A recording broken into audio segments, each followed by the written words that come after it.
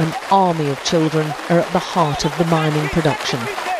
Wearing no shoes and in the most wretched conditions, Dorsan is ordered to retrieve the sack he's forgotten. There's an urgency now. The rains make this dangerous work even more risky, and Dorsan's told in no uncertain terms he risks a beating if he messes up again.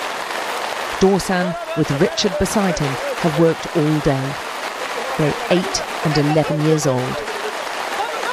Even this punishing work doesn't guarantee enough for food. Dorsan hasn't eaten for 2 days now.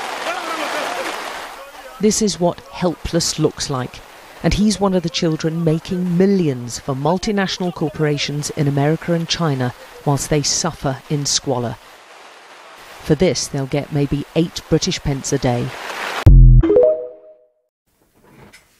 Hi guys, welcome to the Collective Corner. Today we're going to be talking about something a little bit serious. It's just going to be a quick video. I just hope this video gets shared because we need to do something about the situation in Congo. A lot of people are falsely being displaced in their own country because of mine expansions.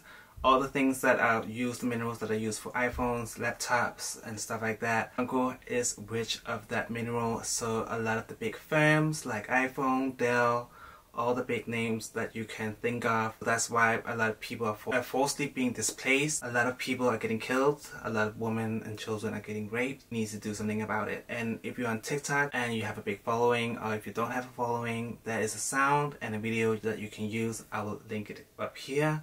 I feel like you're abusing me. All of those lies get into my head. And also when it comes to Gaza and the Palestinians, there are also sounds and effects that you can use on TikTok to raise awareness.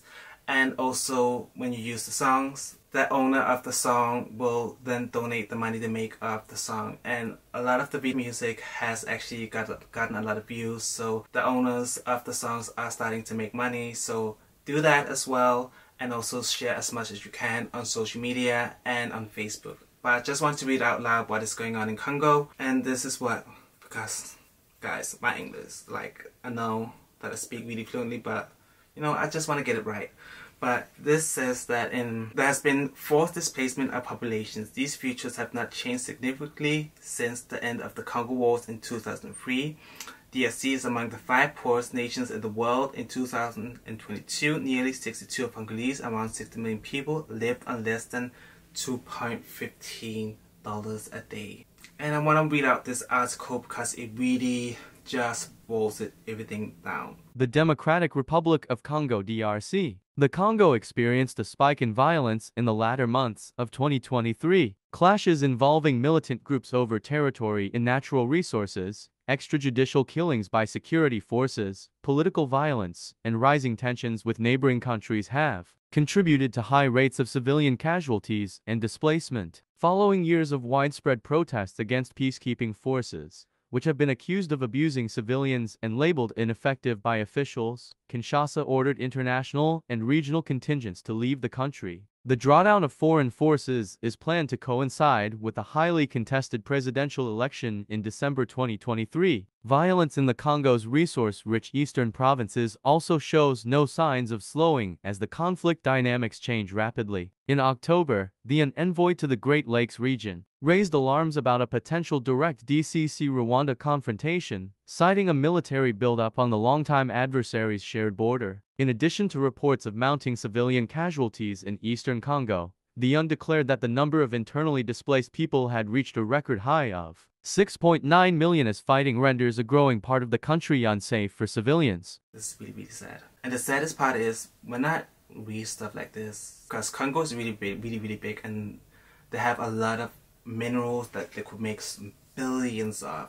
So when people, especially growing up, I always heard like, Africa is poor, Africa is poor. Like, Africa is not poor. Africa is so rich. It's just in the hands of the wrong people. And if everything was right and the richness of Africa and money went into the right hands and to the African people, Africa would look so different. Like, it would look so much different today than what it is. And Congo is like a great example because it's such a rich country. It's so big. There's so many people, and yeah.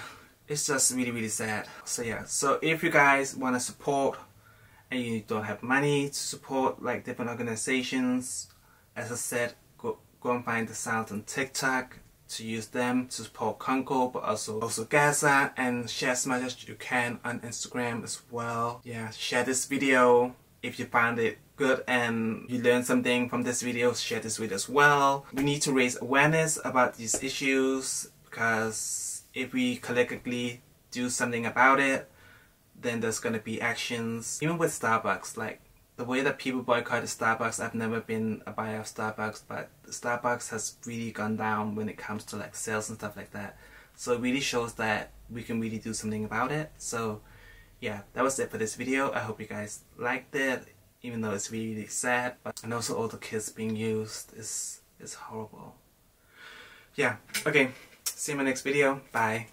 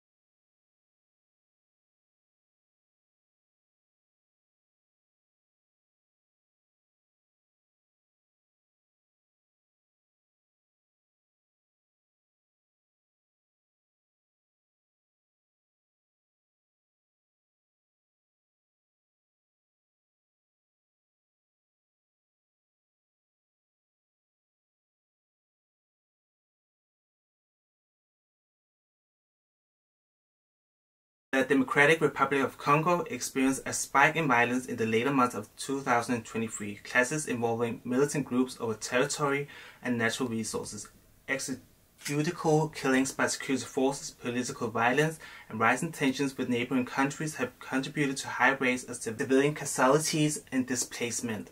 Following years of widespread protests against peacekeeping forces, which have been accused of abusing civilians and labeled ineffective by officials, Kinshasa orders international and regional contingents to leave the country. Oh my god. Okay. Which have been accused of abusing civilians and labeled ineffective by officials, Kinshasa ordered international and regional contingents to leave the country. The drawdown of foreign forces is planned to coincide with a highly contested presidential election in December 2023. Violence in the Congo's resource-rich eastern provinces also show no signs of slowing as the conflict dynamics change rapidly. In October, the UN envoy to the Great Lakes region raised alarms about a potential direct DRC-Rwanda confrontation, citing military buildup on the long-time adversaries' shared border. In addition to the reports of mounting civilian casualties in eastern Congo,